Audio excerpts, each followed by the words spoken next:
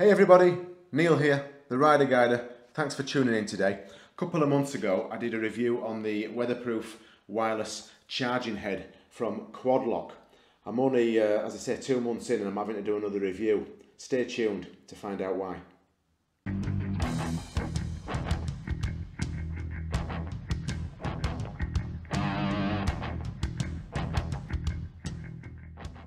Hey everybody, right, yes, of course, I'm back with another QUADLOCK review. Yes, I am, of course, a self-confessed QUADLOCK fanboy. However, for people that didn't see my original wireless charging head review, the Weatherproof QUADLOCK wireless charging head review, here's version 1, which of course is what I got and purchased last June in 2020. Now, that is the original product, and yeah, I give it a bit of a hard time. I wasn't happy with the product. I was much more used to QUADLOCK supplying a better item than they had done on that occasion, and I was disappointed in it. There's no point in doing a review and just blowing smoke up its arse if it's not quite up to standard. I ain't going to do bogus reviews. If something's good, it'll get a good review. If it's a bit of a poor showing, it will get, I will say so in my opinion.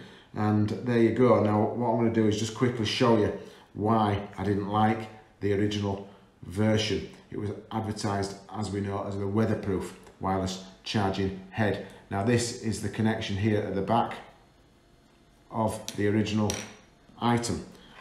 This is the cable that comes with. If I show you here, I plug it in. There's no way in a gazillion years is that item waterproof, dustproof. It is just going to be a letdown. The other problem we had, of course, was the fact that some of the smartphones were getting damaged camera mechanisms because of the vibrations from motorcycles. Now, QUADLOCK did a fantastic job of inventing the QUADLOCK vibration dampener, which has cured that problem. What it did possibly do, though, is have a bit of a knock-on effect. Because of that connection here, when the vibration dampener was working, it was moving the product here, and it created for me a bit of a loose connection here, and I kept losing power. It wouldn't fit because it was moving about.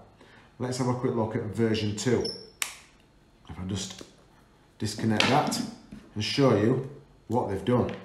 This is splendid. It's still, for all intents and purposes, the same product from the front, but if you look on the back, let's have a quick look at this. It is, of course, the great build quality. This is an all aluminium backing. We've got the lovely Torx fixings that fasten it all together, but as you can see, we've got this lovely shroud here. Now, what they've done is create a shield for the USB-C power inlet.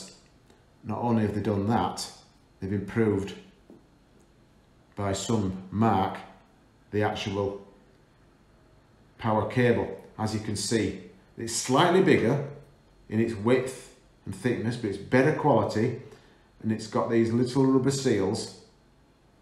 It's got 2 little rubber seals there, so when you push it home like such, like that, not only does it seal right in the back here, lovely, that shield there gives it a little bit more support. It isn't going to come loose over time. It isn't going to create wear and tear over time. Much, much better. This has addressed everything that I criticised it for in my first review.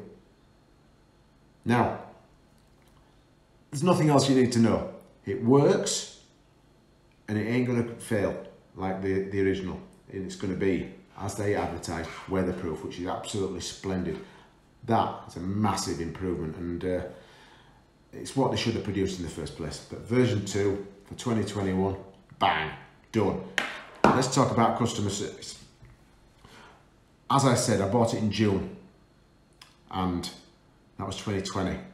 April, 10 months in, I contacted them and I went, look, I'm still struggling with it. I'm still a bit upset that I've paid 140 Australian dollars, which is what it cost me. It's a bit of a chunk of money for something that's not perfect. What can you do to help me? I wasn't expecting massive refund. I don't know what I was expecting really. I was just letting them know that I wasn't totally happy. Full refund, $140. Bang, bosh, straight back into my PayPal. I was like, that is outstanding. How good a company is that looks after their customers as well as that.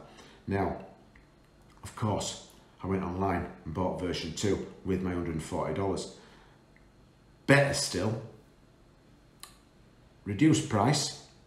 The retail hasn't increased. It's gone down $30. The price now is 110 Australian. Wherever it is wherever you are in the world, your prices might come down as well.